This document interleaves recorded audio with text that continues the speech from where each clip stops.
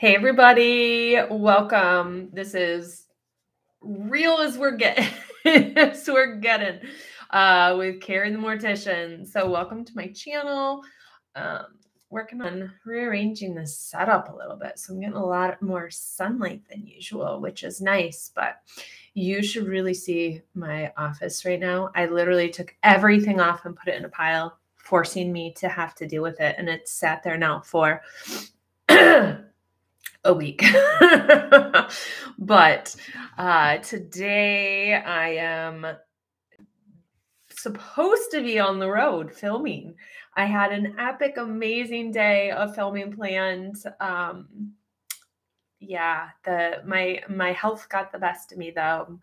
Battling a bit of another cold, and yesterday was a busy day. Met two families yesterday.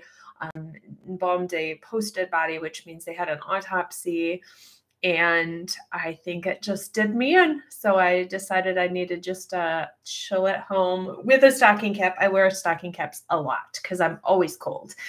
So welcome. First and foremost, I want to say, if you guys have been to my channel, you have watched my Beer with the Boys. You have watched all of my interactions with Brian and Ryan from Undertaking the Podcast. If you guys can just take a minute, send some prayers, thoughts, good, just caring love their way. Ryan's dad, who is funeral director at funeral home down in Indiana, has died this week. And so Ryan is on the other side of the table, as we say, other side of the desk, where it's kind of a struggle between being the funeral director and being the loved one of the person. And so just surrounding him with love this week, and can't imagine what he's going through, but just be thinking about him and supporting him in your thoughts if you guys could. So here we go. Let's dive in for some of this. This first question, I had been sent this a while ago and had lost my sheet. I try and print these out and keep them in a file when you guys send me questions to make sure I address them. And this one had gotten lost. And so we're coming back to it. So from a viewer, thank you for being willing to share your knowledge with those of us interested. I contacted you a while back, and I will often say, if you put a message on YouTube, I'll tell you to email me, because I'm not going to come back around to it on YouTube for the most part. It's easier if you email me with your questions. If you go to my website, karithemortician.com, and go to Coffee with Kari, there is a simple link. You can put a question in there and it will send it to me. Super easy, super great to do. You can also go and sponsor a cup of coffee, which is my new fun thing. That if you want to, I don't know, send me $1 to get a cup of coffee, I don't care. I don't need the money for coffee. It's just kind of fun. Someone recommended it, so we'll give it a try. Who knows? So here's the question. Do you have advice to us who are physically disabled and want to go into the funeral business? I don't know if you are disabled, but I have fibromyalgia and desperately been trying to find a disabled mortician to ask them how they manage their disability while also doing physically, emotionally, and mentally demanding work. If you know of anyone who could maybe answer this question, if you cannot yourself, I would love to speak with them if you're willing.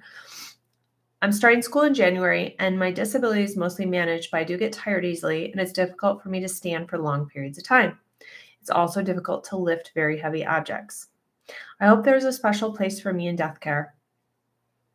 So I have done videos with a buddy named Tyler, and he is in a wheelchair and is gung-ho trying to get into this business, and has worked at a funeral home. They have embraced him.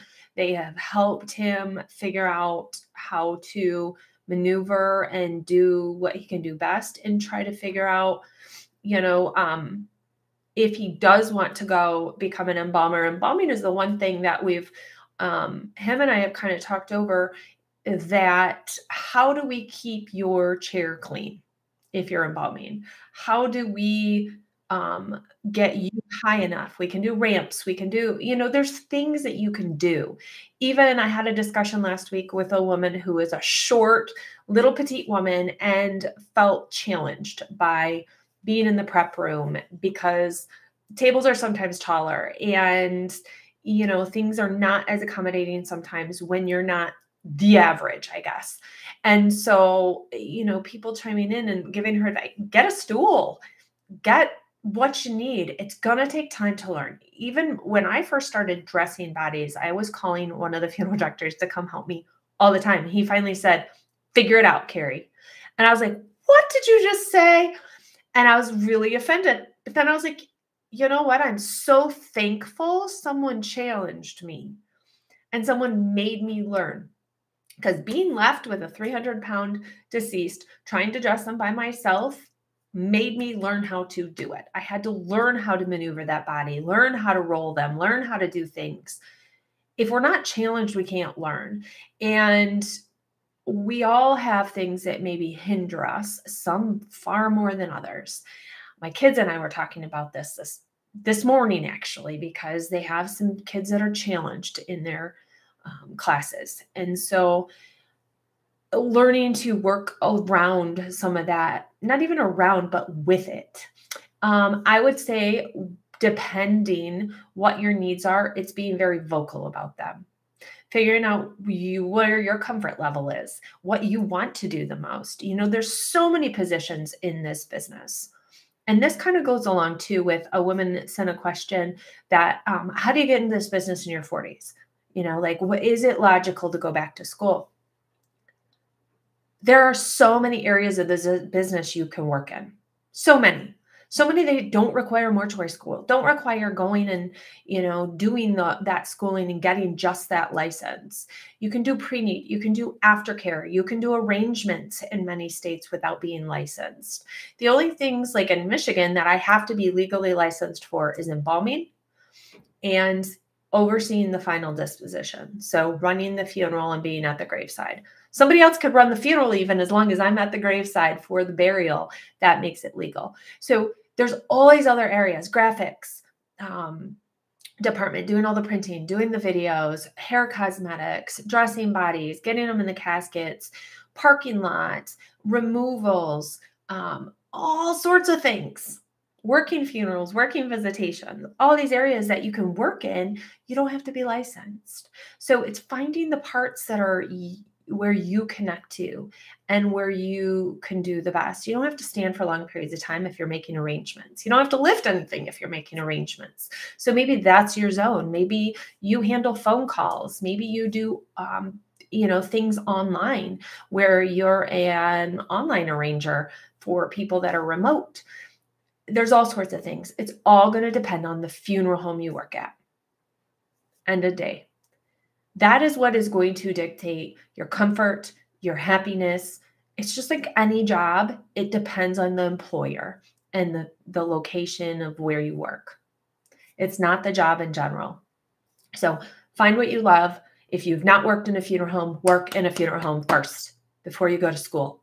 Find out what really happens at a funeral home. Find out what all the rules are, all the positions are. Find out that stuff before you go to school, because you get into school, you learn it, you leave, and then you can't find your happiness within the funeral home because you didn't realize what the funeral home really was. I say it again. I'm going to say it. Go to work in a funeral home before you go to school to be a funeral director. Understand the job before you go to school to do something. That's my feeling. That's what I say. How tall am I? That's an odd question. So I used to be 5'9.5". I'm now down to like 5'8.5". Shrunk. Women in my family shrink a lot. My grandma was like down to here by the time she died. She just, and my mom is now, so I'm afraid I'm going to too. So, Matt, thank you. I'm disabled and worked in a funeral home. There's more than just preparing the bodies. I did video, slides, music for services. Love it. Ray in Michigan. Hey, all in Michigan. Yeah, I had a gentleman that was a part-timer, worked for me at the funeral home as well. Not for me, with me. It's a big, I hate that, work for me. But he worked visitations and funerals and everything. He was in a wheelchair. And one of the first things I said to him is, meet me at the funeral home. We're going to go around the whole funeral home, go through kind of what we would do during a visitation or a service. And you tell me where you feel like maybe you need something extra. because I don't know. I don't know what might be helpful. You know, if we keep the key to the door up above on the door ledge, it's not really accessible to somebody that's even shorter, let alone in a wheelchair. So we need to keep the key in a better location. That was simple. One of the things that he found was carrying flowers. You know, after a funeral, after a visitation, you're setting up flowers. As they get delivered, you bring them in and set them up. Then afterwards, you're loading them out into the car. Well, he's happy to help. But if he puts a plant or like a vased flower on his lap and he's rolling, that water's sloshing. So he ended up with a really wet lap a few times. And we realized, okay, that doesn't really work. You grab specific, you know, like plants. We'll grab the vased flowers. And it's just figuring out a flow that works for everybody. You know, maybe if you can't carry things, then you pack up the register. You help dismiss folks. You help in the parking lot, get them to their cars and get flags on their cars. If you do flags in, you know, your area, there's all these things. It's figuring out what works best as a team for all of your parts. People without what, you know, labeled as having a disability have strengths and weaknesses. It's the same with everybody. Just because you're disabled doesn't mean you have something that's not more of a strength than mine. So it's finding your strengths and using them. Announcement 2. I don't think I've posted this everywhere. I need to start posting it more, but I'm going to be doing a meet and greet here in Michigan on March 18th. March 18th. Be a crematory tour meet and greet. Worked well when we did that last time. This one's going to be up in Mount Pleasant at Daisy Hill Crematory from 2 to 4, just kind of an open house. You can stop in, but I am asking if you want to attend to RSVP so we get a good idea of how many people, so we can have enough people there helping to do the tours and show you around and stuff. So shoot me an email if you would like to attend. March 18th in Mount Pleasant, Michigan, Daisy Hill Crematory. I've done videos with Steve there. I think I've done 2 there now, maybe just 1. I was there twice, and great guy, great location. It's beautiful, beautiful, beautiful. They have glitter tile in the bathroom. I will never get over it. And if you come, I will show you the glitter tile in the bathroom. Super exciting. They're working right now on installing a pet retort as well and getting that all set up. So we'll see where that's at when it comes. But it's a great chance to meet me if you'd like to meet me in person, but to check out a crematory and just see the ins and outs. So there we go with that. Oh, Matt is in Australia. Yeah, that's a little far to come for a meet and greet. Where is this part of Michigan? Kari, K-A-R-I. Let me type it in here for you.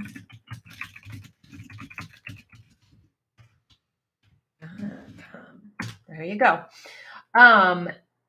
Just Dixie, you'll have to check out, you'll have to put it on MapQuest and see what it is, but it'll be from 2 to 4 Eastern Standard Times. Do the funeral homes you work at feel homey? I think so. I'm comfortable there. You know, some of them are super old school, still a little, you know, low ceilings, no windows in some of the rooms because they're old houses that have been built onto. So sometimes the chapel's in the middle, there's no windows, but then some of them are more contemporary built, big tall ceilings, big windows, stained glass. Beautiful. It just depends on which location I'm at. I freelance funeral direct. And so I work at several different funeral homes. I'm at some the more than others, but yes, it just depends. I feel comfortable. I will walk into any of the funeral homes that I go to in the dark and just walk in, with very minimal outdoor light coming in and can maneuver through. I'm not scared at all, totally comfortable. But that's my vantage point. Most people, I'm going to do a poll because this said I can do a poll.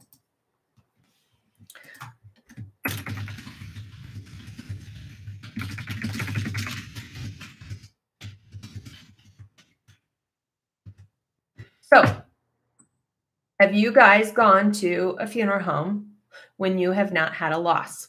Because I say, most people have never entered a funeral home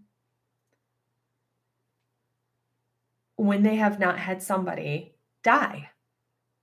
They've never walked into one. So without a heavy heart, without sorrow, sadness, going to pay respects to a friend that has had a loss, they've never entered a funeral home just as a building, going to there just because. And as a funeral director, when I go there every day, I haven't lost somebody entering that building. I'm going there to do a job, to care for people, and I don't have sorrow on me to going there. That's a very different perspective than, the majority of the population. So, hey, Brooke, yay! I love when people catch me live and they're excited about it. It's very humbling to me. What do I think of the big corporate funeral home chains like SCI? I get this question and I defend statements about some of this stuff because I have seen very badly run family-owned funeral homes. I've seen very badly run corporate-owned funeral homes. Just because it's corporate or family does not define if it is a good funeral home to work at. There is a lot of pros and cons on both. Family-owned funeral homes, you're going to have some family dynamics that may not go well in your favor. Corporate, you have to deal with corporate stuff. That may not go well with your favor, but the benefits that may be provided from a corporate company, because there's a larger number of employees, can outshine sometimes what a family company is going to be able to offer you. At the end of the day, it all depends on the interaction with the people that are boots on the ground at that location, the managers, the other staff, how it is run, because that is who you have to interact with every day, no matter who owns it. So there's pros and cons on both sides. I do not have a negative feeling towards SCI. I do not have a negative feeling about family run. I am try to be neutral in both, but I have seen both go badly and both go well. So, hello, Gemma in Ireland. That's so exciting. And then, yes, I had this other question, transitioning into the field. I think I kind of touched on that. I think that you have to not just go talk to a funeral home, but you really need to shadow. You need to work there for a while. I think that that's important. Hold on, guys. I'm noticing some stuff on the camera lens.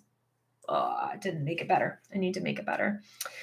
We used Dignity for my child last month and had a good experience with them. See, and that's the thing. You can have a good or bad experience, and then you can blame it on it being corporate or not, but you could have gone to a different location and had a bad experience with Dignity, or a different, vice versa.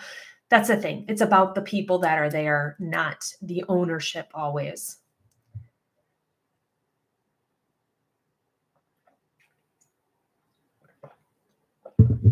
Sorry, guys, I gotta hydrate.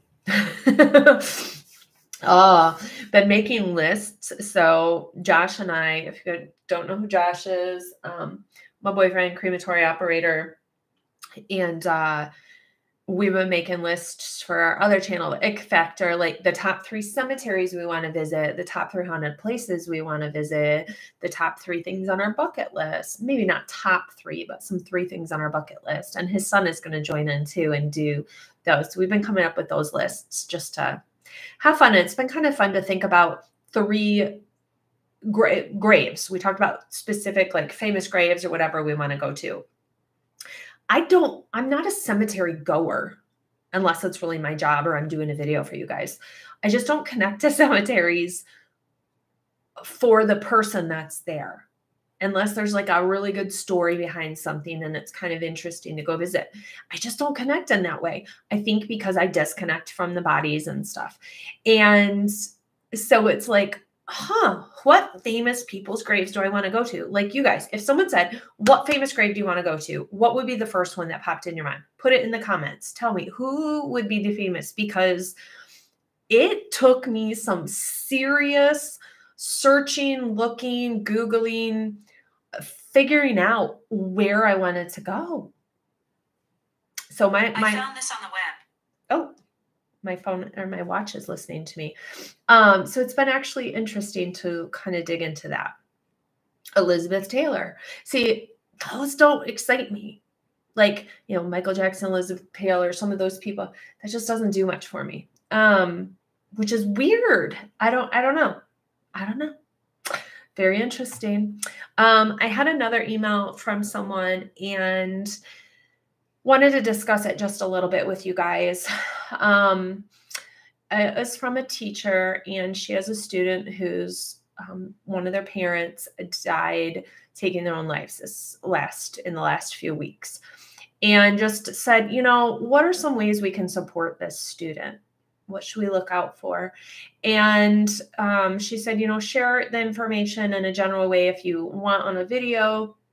So wanted to just kind of throw this out there too. I encouraged her, as I would anybody, do not look at the manner of death as being what you focus on, especially with a child.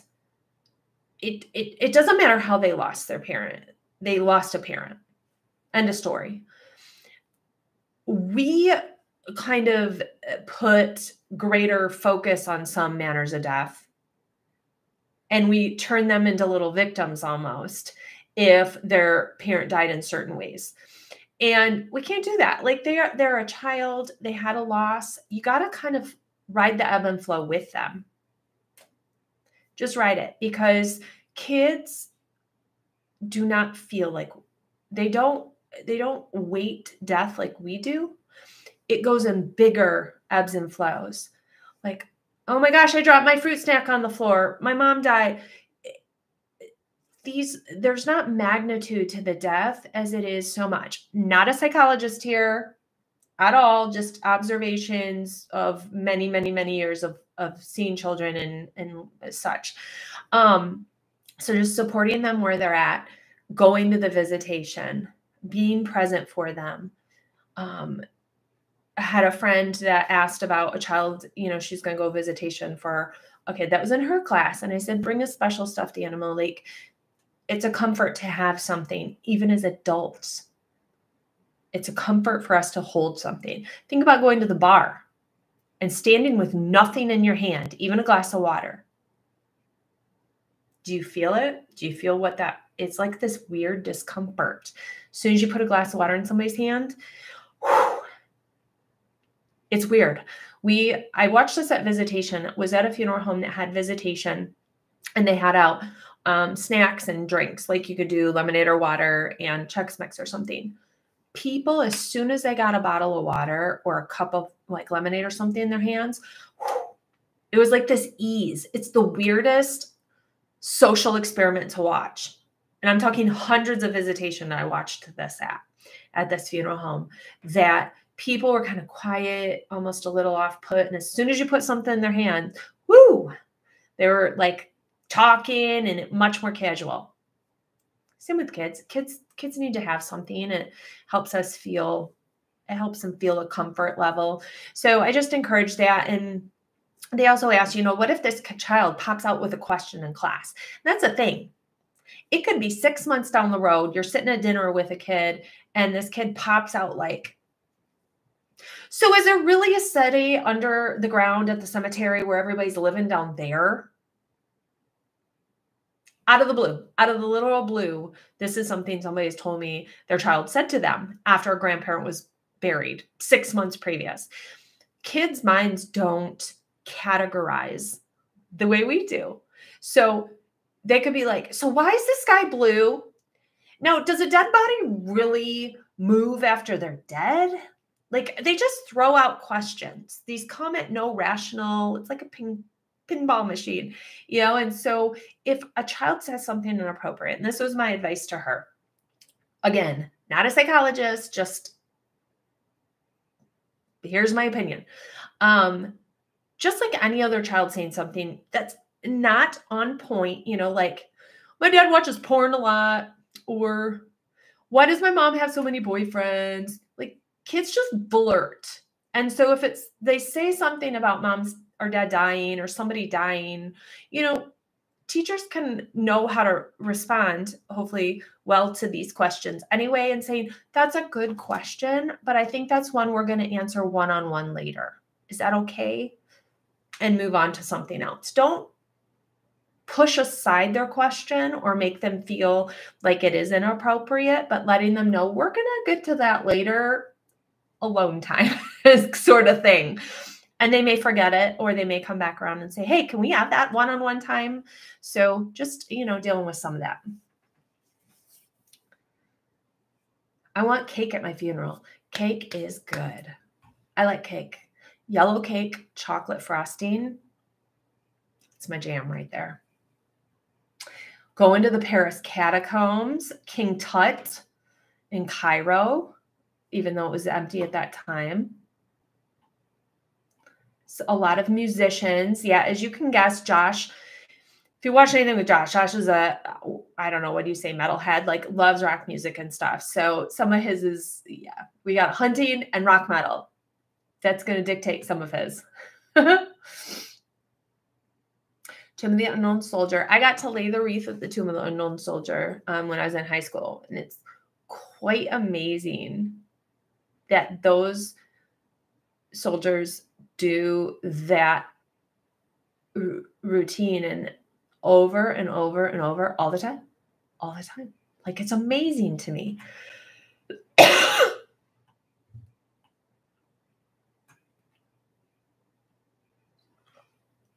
Muhammad Ali, Chapel at Windsor Castle. That's fascinating too. This type O negative. Oh my gosh. I've never heard of that.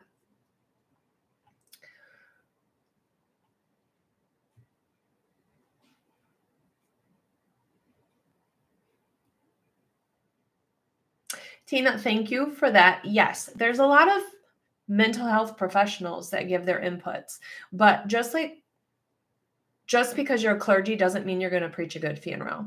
Just because you're a mental health professional doesn't mean you know grief and you know all of that. So asking people who deal with grieving families 24/7 is a great question. It's a great thing to ask people, because our input on death and response and all of that is super valid. Just because we're not mental health professionals doesn't mean that a mental health professional is going to know better than we would in some situations. So I think getting opinions and then making your own choices, how you deal in your own classroom, is great. She's seeking out advice because she wants more input. There's obviously going to be social workers and grief response people. And I've seen how badly some of them can do their jobs too. There's a lot of amazing ones, but there's also some bad ones, just like bad funeral directors, bad everybody. There's bad people in all professions. There's a lot of amazing ones, but getting more input than less is always good to do.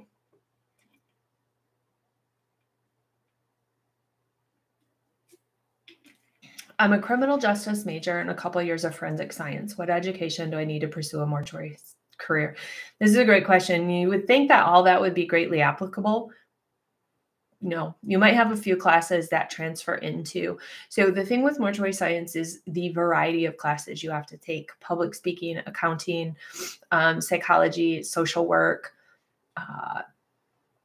anatomy, chemistry, biology, like all these areas. And you have to take so many credits in all of these areas. I think there's like 15 different areas you have to get different credits in before then you start your mortuary science degree. So the best thing to do is take your class list, go to a school that you want to attend and say, hey, what's going to transfer over? What do I still need to get? I had to get a statistics class that I was lacking.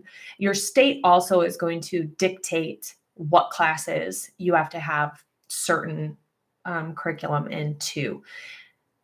So it's going to depend on your state and the schooling. But like, I have a bachelor's degree in psychology, and that allowed me to do a shorter apprenticeship in Michigan. I only had to do 6 months instead of a year. So that did help with that. And then a lot of classes from school transferred over in the social sciences. However, I knew going into after my junior year that I was going to go to mortuary school for this after my bachelor's degree in psychology. And so I started taking random classes along with my psychology curriculum. I would start taking accounting and a public speaking class, and I took a statistics class over the summer. So I started taking some of those. So I never had to do classes, the pre-classes, when I went to mortuary school, because I had done them all beforehand. And then I got to opt out of some of the mortuary science classes because I had already taken them, like the intro classes. I had already taken them in my first bachelor's study.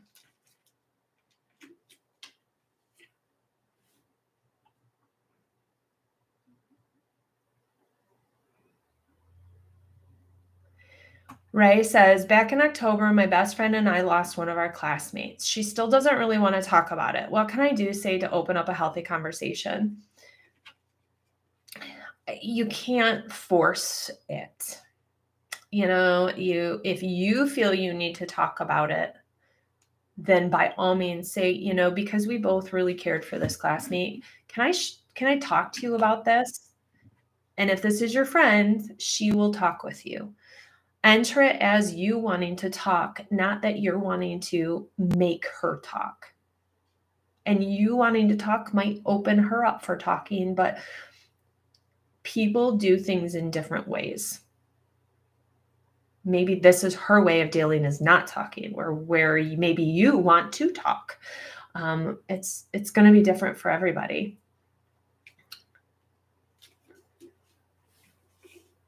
Gemma, there's a documentary on Netflix you could watch. Ooh, who are you responding to, and what documentary is it? Kari, is it harder to work on a child than it is a teenager, an adult, or an elderly person? You mean emotionally harder? Not always. It just depends on the scenario. It depends on the situation. Sometimes children are at peace from maybe a rough life or something, and I'm getting to care for them in their last moments and give them as much love as I can in that time. And that is the blessing I get to give. I can't focus on the death. I have to focus on what my job is at the moment, or else I get wrapped up in the emotions of it, and then I'm no good to anybody. So there's definitely moments that are harder with children, especially as a mom now. That changed a lot. I can't let my mind go there. I have to stop my mind from putting myself in any what if scenario when I'm working. But definitely, I don't know, there's moments with every age. Teenagers bother me probably more than a lot, just because they are full on beginning their life. They are into life, and they're just on that cusp of beginning the next step. And especially if it's a suicide or something, it's like, gosh, if you just knew what could come next, if you just had known this relationship was not the only one you'd ever have, or that you will find more happiness, you would have found more happiness past. That's always hard. That always is harder, I think.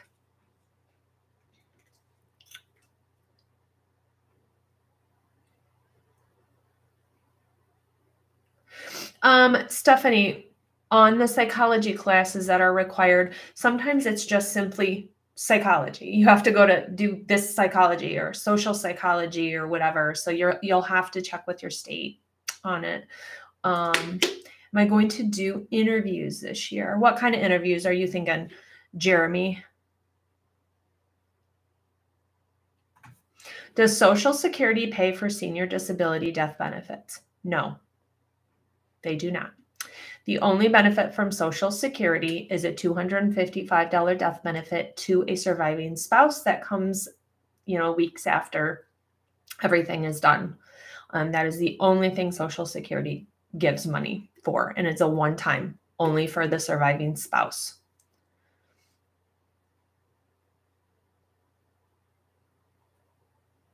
Oh yeah. So like interviewing some crematory operators and stuff. Yes, I will be.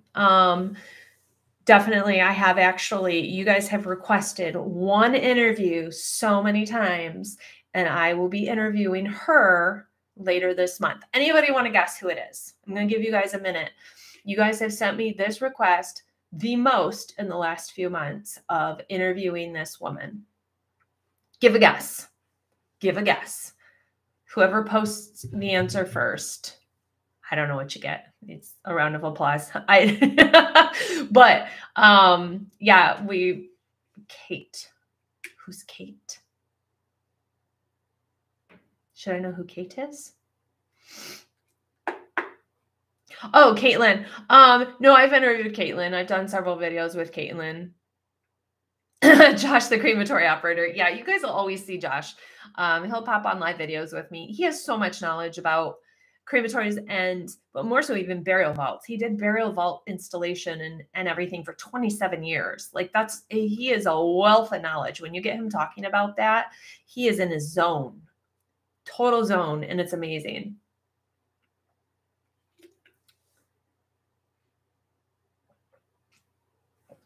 Okay, let's say this is a TikToker. A TikToker. A very well-known TikTok person, not a funeral director that you guys have wanted me to interview. I also have lined up, we're going to be doing some Beer with the Boys coming up. More of the murders at the funeral homes. I did not know you guys would like those videos so much. I had no concept that that would be a series, but I've got more of them recorded. So I'll be dropping those once in a while. I also have a new series coming I think you guys will love. I'm going to be, I think, posting it as a podcast and as a vlog here on YouTube, and try out both mediums and see where I get response on it. But you mean like Josh working at the crematory or doing the vault? No, we won't show things that have deceased in them, and so I won't ever really show the process of cremation unless I get somebody that's like, Kari, I want you to show my body when I die, and then they die and then we show it or something. But man, you guys have requested this so much. I'm quite surprised. So hospice nurse Julie, she is a big TikToker. People love her. Love her. So I know, Matt, it's kind of surprising because I have had this request so many times. I do not know Graveyard Gal.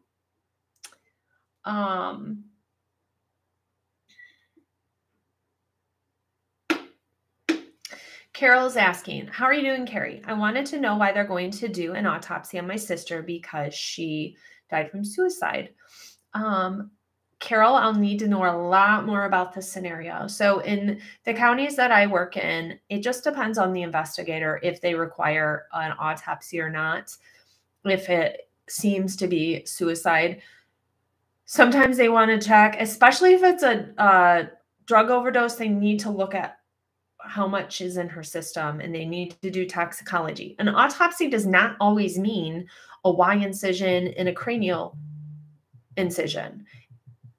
It could be just look at the outside of their body or draw blood, something like that. That is also an autopsy.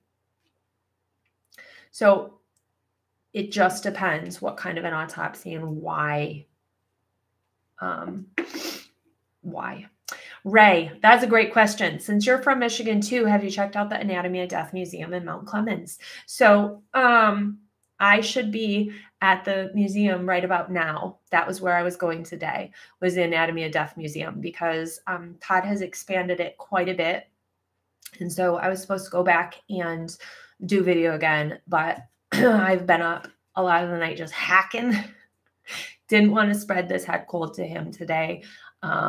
Feeling a lot better today than I was the last couple of days. So it's on its way out, but I didn't want to spread it to him today, but I was supposed to be there. I do have a video on it. I did a couple years ago from visiting there and had a lot of 2-minute videos from there. So he's actually going to be on my new podcast vlog as well. And we were going to record that episode. So we had a lot of recording we were going to do today. Unfortunately, needed to just chill today. Sometimes life tells us to sit down and just stop. And it's hard for me to do that because I just say yes and I take on things and I'm okay, and just take it on. And found that I needed to just take a minute for me today. And I'm doing work. Obviously, I've got a bunch of scripts I'm writing for upcoming 2 minutes and stuff, 2-minute videos and things. But definitely needed to just chill. Probably going to take a nap later. Just let my body rest up here because I have a busy next couple weeks coming too. Yeah. So Leo, I am shocked you're the first person that I'm seeing post this. The 2 cases where funeral homes receive people who are still alive in the last week and a half-ish. The first was in Iowa, and then the second was just happened in New York, I think. The first one, I believe it was from a nursing home, a hospice patient. So it was a hospice death, a hospice nurse pronounced, and then the deceased went to the funeral home and they found that, I think it was a she, still alive at the funeral home. I've not read a lot on the second one that has happened. But yeah, it can happen. It's not very common. It's super weird that it's happened twice in the last week. I question like what medication people were on. Is there a specific medication that could cause this type of reaction from a body that is lowering all of their, things so much that they are in fact appearing dead, or is creating some kind of a arrhythmia that I don't know. I'm just like, you go through not just, oh, that person was stupid. What more is there to it? If this has happened twice in the last week, what more is there to these stories? What else is going on there? Because I don't just chalk it up to, oh, somebody's stupid. I think that's terrible. So I'm interested to see what comes out of it. So,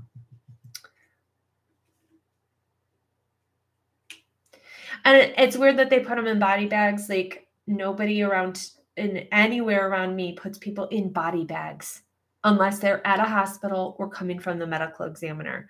We don't use body bags as a funeral home. We go to the nursing home. They're placed on a cot in a pouch.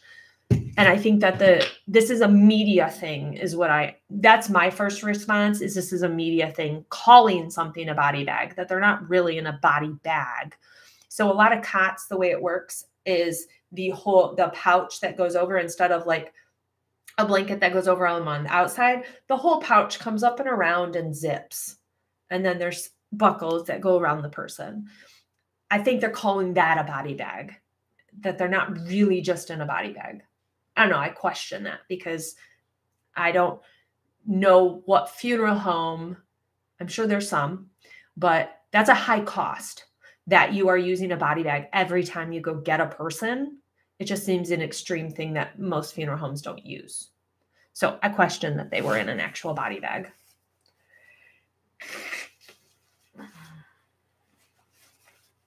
Sorry, guys, but the nose is dripping.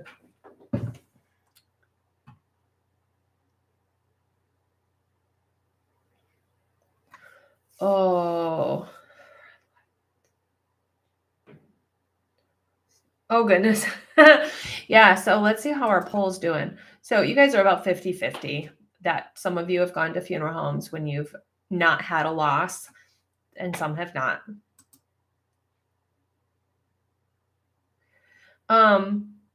Kari, because just put a blanket, it's not, the blanket's not pushed in on their face. It's just laying over. So just lay down, lay a blanket over your face. Can you still breathe? Yeah. It's a little restricted, but if their face is just to the side a little bit or not, sometimes there's a liner on the inside of that. So it's not like a fabric It's a plastic liner or a rubber liner sometimes. And so it's not going to sit creased in on the face. It's just going to sit around the face. So there's lots of breathing room. Lots of breathing room.